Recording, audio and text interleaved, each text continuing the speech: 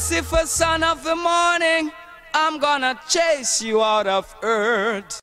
Chase the Devil by Max Romeo was released in 1976 on Chris Blackwell's Island Records label.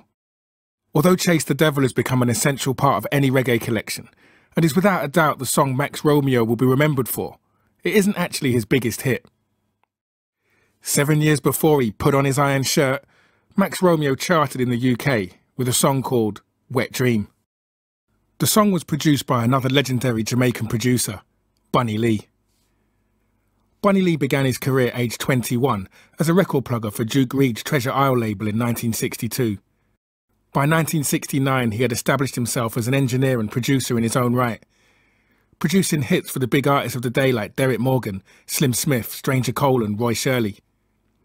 Along with King Tubby, Bunny Lee and his then apprentice, Prince Jammy, who would later be crowned King Jammy, pioneered the reggae subgenre of dub. An instrumental version of the song that heavily used effects such as spring reverbs, tape delays and phasers. Bunny Lee was also one of the first producers to reuse instrumentals. Not just by making dub versions, he would also record entirely new songs by different vocalists over existing instrumentals. The idea was born out of necessity. It was a lot cheaper to record a new vocal over an existing track than to record one from scratch, especially as Bunny Lee didn't have his own studio in these days. This practice of recycling is how Wet Dream was made. The instrumental was originally used for Derek Morgan's Hold You Jack. Max Romeo had written the song, but hadn't intended to sing it himself. Bunny Lee offered the track to other artists he was working with, but they all turned it down. Eventually, Bunny convinced Max Romeo to sing it. I didn't like the image that it was going to portray, so I actually, at the time, was a little apprehensive in doing it. And he actually said to me, look, nobody else wanted to do it. Slim didn't want to do it because he's scared that singing about, explicit sex would tarnish his image. Roy Shirley is a blood and fire man from morning. He said he didn't have nothing to do with it. So I said, all right, Bunny. He said, well, look, if you don't do it, you can't stay around me, I said, all right, boss, I'll do it.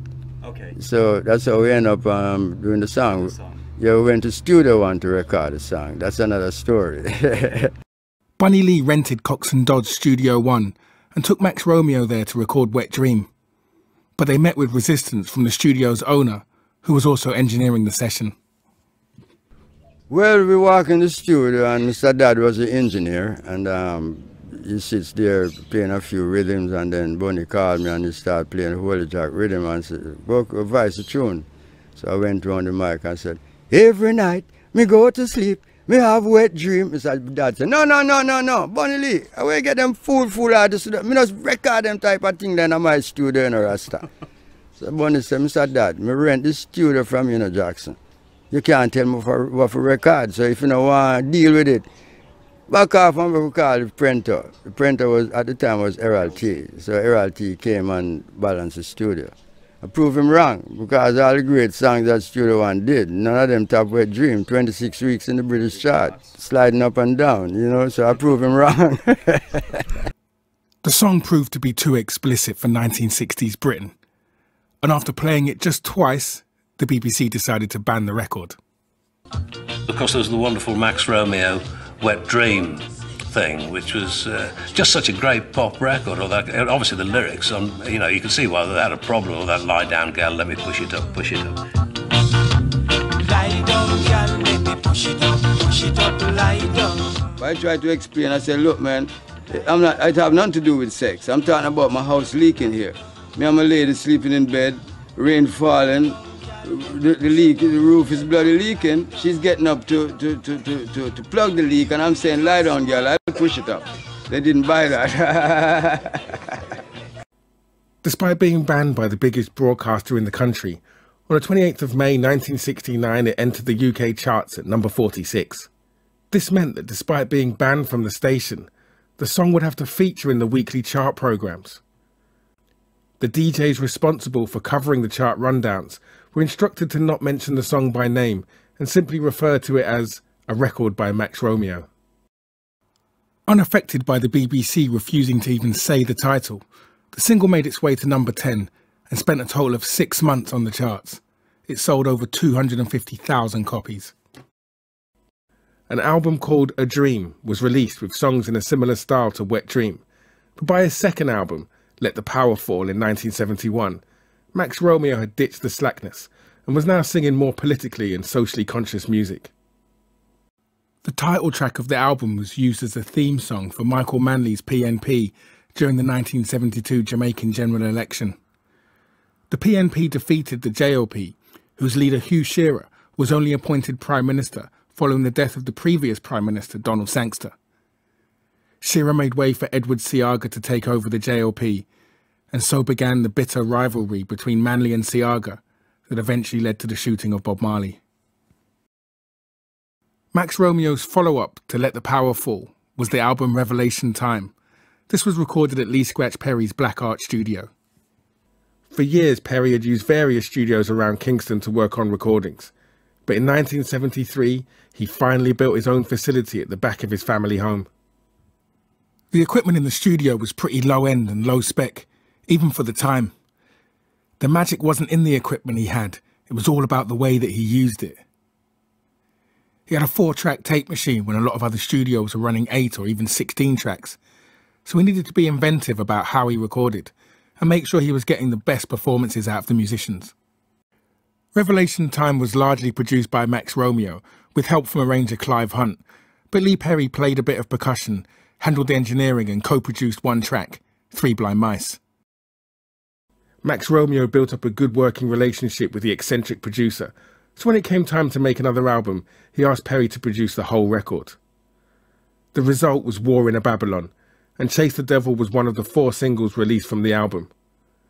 War in a Babylon is among the finest of Lee Scratch Perry's work. It's considered to be part of the Black Ark Holy Trinity, along with Junior Mervin's Police and Thieves and Party Time by the Heptones. Despite being such an iconic release, it seems the financial rewards for his best album was not immediately forthcoming. That album was a disaster, but it's my best album to date. It was a financial disaster. It's 1976, you say? Yes. And this is 2019? Yes. I'm still waiting on the first royalty statement. It wasn't until 1992 that he finally received money from Chase the Devil, but not from the label that released it. The money came from English electronic dance group, The Prodigy. Their single, Outer Space, samples the second half of the chorus of Max Romeo's song.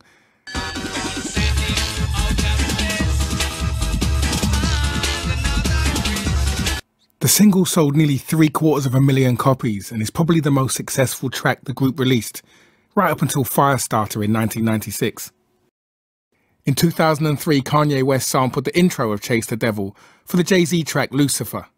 Oh my God, leave that.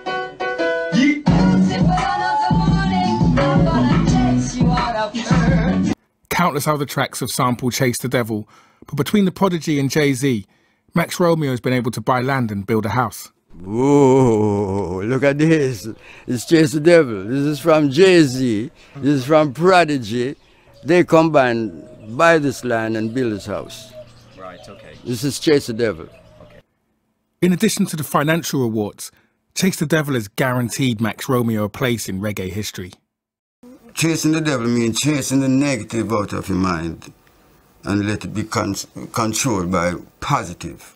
Put on an iron shirt, I mean, you toughen up your spirit and get Satan out of your mind. And let's have one world with one people, peaceful and tranquil. I mean, it sounds stupid, isn't it? And it's far-fetched, but it's just a dream.